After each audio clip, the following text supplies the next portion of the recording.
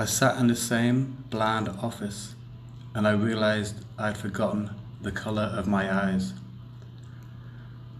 So I looked across the room to another version of the real I myself, and looking at him, discovered that my eyes were blue.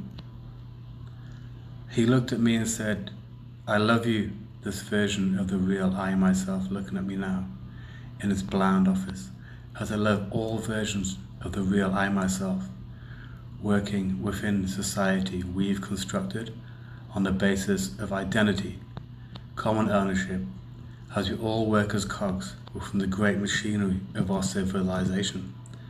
And oh, how I should like none of you to ever be afraid, as we were afraid under the grand swirling lights of space, as we all work and wander in calm and patience, driven to an ultimate demise, driven ultimately by the glittering engines of time, lying at the very heart of the cosmos that rings and pulsates onwards, ever and harmoniously, towards an unending future.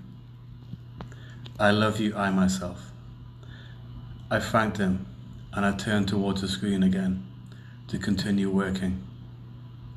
I smiled for now.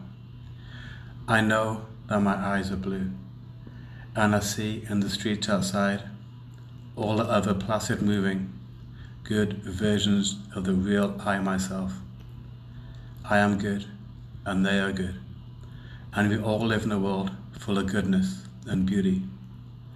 And I am good and beautiful, like all the versions of the real I myself. And so I sat in the same bland office, and so I forgot the color of my eyes. Now I just gotta say, like, this dude has definitely fucking worked in a call center.